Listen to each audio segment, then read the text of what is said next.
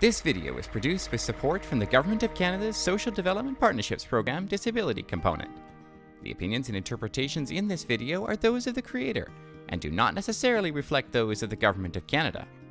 Welcome to a crash course from NNELS. This series is designed to give you the tools you need to produce accessible ebooks, making them even more enjoyable for all readers.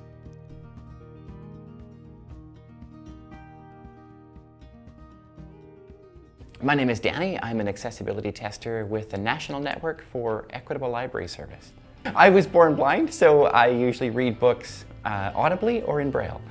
My name is Caden Ferris. I don't have a sight impairment, so I can read print just fine. It's just reading print and understanding print are two very different things. Back in the day when computers were just starting to catch on, I would check out regular printed books in the public library, and then I'd bring them home and scan them into the computer using optical character recognition. Then I'd record the book using the computer's synthetic speech, which wasn't quite what it is nowadays, onto cassette tape and read the book that way. It was a sort of a semi-perfect copy, but there were errors in the text that we created because it was the best that the computer could do at the time. We've come a long way since then, with electronic publications now becoming more popular and a lot of publishers releasing their books in ebook format. A lot of those challenges have gone away and there is much greater access to material. And that really helps me to understand what's going on. With that, however, has come a whole new area of challenges, and if publishers aren't aware of accessibility when they're producing their ebooks, there can be other challenges that make it difficult to access the material. Right from the beginning, we're picking out books in different ways, right? So you go to the library and you're looking at the pictures on the front cover of books and you say, okay, that's a vampire, I don't want to read that. Oh, this looks cool, this is a picture of a sailboat, I'm going to check out this book.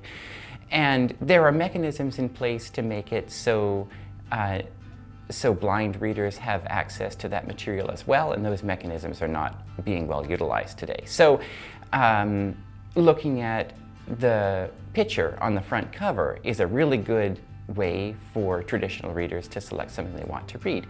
And when that cover image isn't described, or when that information isn't made available to potential purchasers of ebooks, it creates a barrier right at the very beginning of selecting what books to read. Once you select a book and you open it up in your reading system, there may not be a way to listen to it, or it may read it one word at a time. Rely on each other, their horses, and you may not be able to skip to the next chapter if a table of contents hasn't been well utilized in the book. So right from the selection process, right through actually reading that material, there are common challenges presented to non-traditional readers. Born Accessible Publishing stems from an understanding of what all readers need when they want to consume the material. So when publishers aren't aware of accessibility when they're setting up a publication, some fairly simple errors can be made that really impact the ability for everyone to read the book. In the olden days, I would read books on cassette tape or in Braille, and both of those were fairly bulky methods. Nowadays, it's just something like what you would expect. So it's an Android tablet or an iPad, and each one of these solutions has accessibility technology built right into it. So you can turn on VoiceOver on the iPad or TalkBack on the Android tablet and use it with special touch and swipe gestures so that it will read everything that comes up on the screen. And reading ebooks is done in exactly the same way. If a book is presented in text, you can load up a regular reading app or something that's designed for blind readers. But either way, it's going to pull up that ebook and make it so you can read it out loud. There are more specialized solutions like this reader with a whole bunch of buttons, which also works, but more and more, as publications become accessible, it isn't necessary to get specialized technology.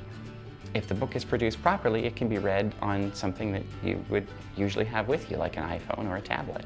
They can use pretty much anything that anybody else uses, so anything that has a screen, they can use, whether they're blind, visually impaired, or have a cognitive disability, or even some physical a disability that doesn't allow them to turn pages, any of those should be easy to make do with on a smartphone or a tablet or anything to that effect. There are several reasons why publishers should be concerned about accessible publishing. First of all, obviously it increases their market. The more people have access to their content, then the more people are going to be interested in purchasing that material. It's good for public relations. Publishers who are known to care about minorities and be concerned about producing material that they find easy to read are certainly well respected in the publishing industry. So there's certainly an easy business case to be made for born accessible publishing as far as increasing the market. But consumers nowadays are concerned about minorities, and they're excited about procuring material from companies who are catering to minorities as well. So one thing that we see a lot of the time is books that lack proper navigation. So you might open onto a cover page that just presents as a full-size graphic, so you have no idea what book you're supposed to be reading or what the next steps might be. You move into the title page, which may also be text set as an image. It's lacking any kind of navigation, so you're just trying to move through the book page by page and get a feel of what's going on, and it can be really difficult to get a feel for how the book is laid out and where the content is supposed to start. So right off the hop, even though you have a book that's presented as text, it's very difficult to drill down and find out where that narrative begins and what the book even is just from opening it up at first glance. Producing accessible content is not difficult, and that's the first thing that we really want to make clear is you don't need to know code to produce a 100% accessible book. You don't need to go through schooling or special training. It really is fairly common sense stuff. There are some somewhat technical aspects to it, to producing a great ebook that everyone can read, but ultimately it isn't difficult to do.